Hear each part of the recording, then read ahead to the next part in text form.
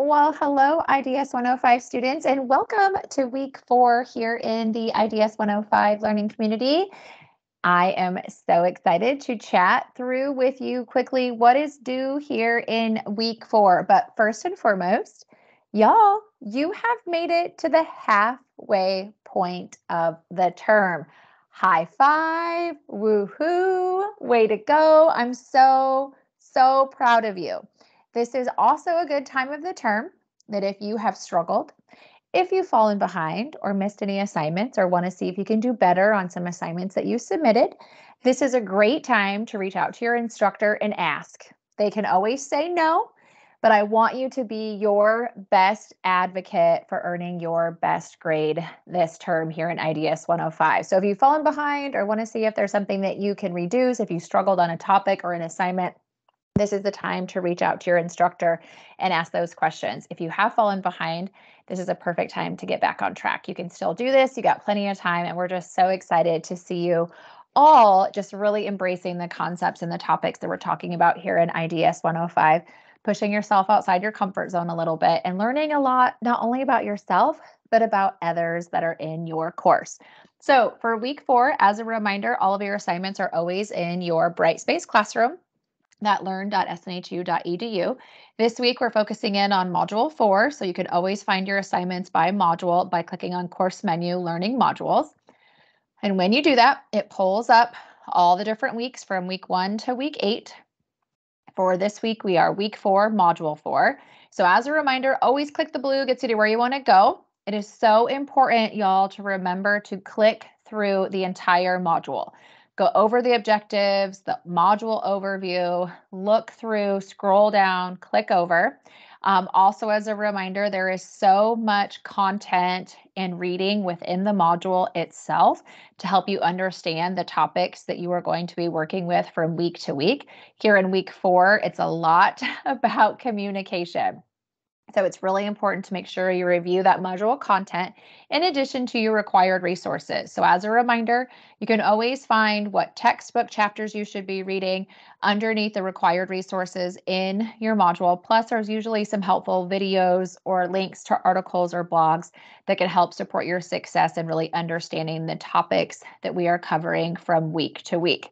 Here in week 4, you have a discussion assignment. As a reminder, your initial discussion post is always due by Thursday of the week that it is assigned, and then you want to respond to at least 2 of your classmates by Sunday of that week.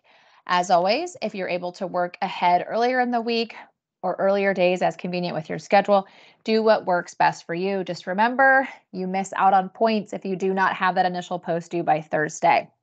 So this week in the discussion board, you are going to be centering in on the topic of communication.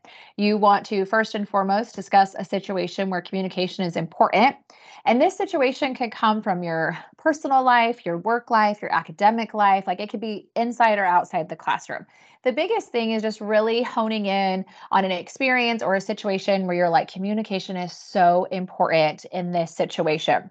Also, if you can't think of anything in your own personal life, work life, or academic life, you can always describe a situation from a show that you've watched, a book you've read, or a recent event in the news. That's totally fine too if you prefer to do that.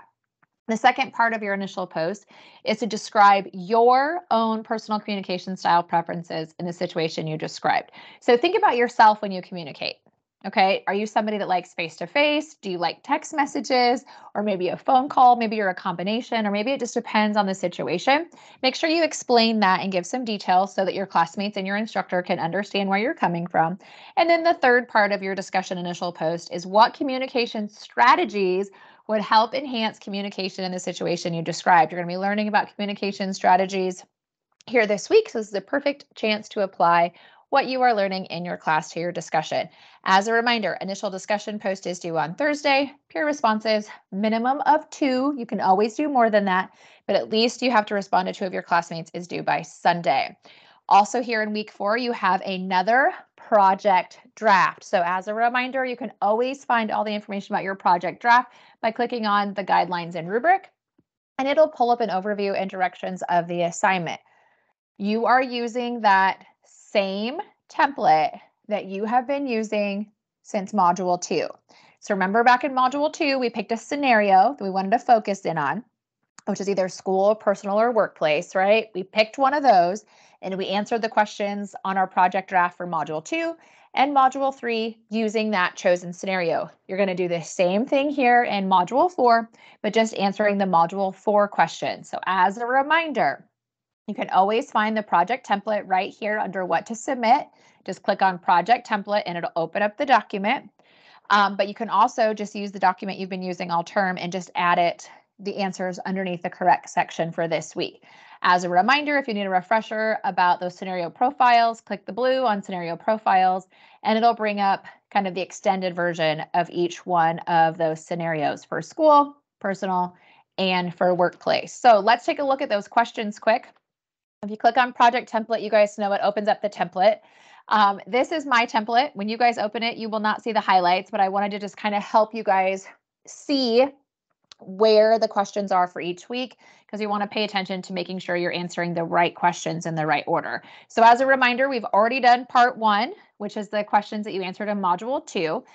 For this week in module 4, we are still underneath part 2 of the template, that intercultural communication and collaboration. Last week in module 3, you should have answered question number 1 and number 2.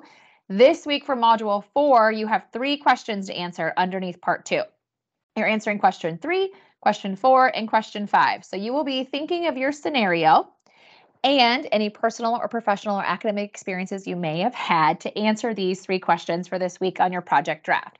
The first question is to describe how an awareness of other cultures can benefit interpersonal communication with people in the scenario. It's always helpful to give examples and details, so make sure that you are giving those examples and details as you answer these questions. Question 4 is to describe how exposure to diverse backgrounds can positively influence communication in the scenario that you picked. And question 5 is explain why an awareness of diversity is beneficial to collaboration in this scenario. As a reminder, write in complete sentences, use examples, and give details because you are writing a guidebook. So think about this. If somebody's picking this up and looking through the guidebook and going to the section on intercultural communication and collaboration, based on your scenario and experiences, how can you help guide them through answering these questions? As always, save it, and then you want to upload it underneath the module 4 assignment. This is due by Sunday. And as always, if you're able to work ahead earlier in the week, you can always turn it in earlier. I do encourage you to work with the academic support writing services and submit your work to the academic support written feedback team. I'll give you a quick reminder of where you can find that. In your Brightspace Classroom, click on Academic Support. And when you do that, click on Written Feedback, that Try It Now. Follow the steps. It'll ask you some information, your name, your email, the scope of the assignment, what you want the reviewer to look for, and then you can upload your drafted assignment, and they'll give you feedback within 12 hours. So just remember, too, if you get stuck or you have questions, it's a great time to reach out to your instructor.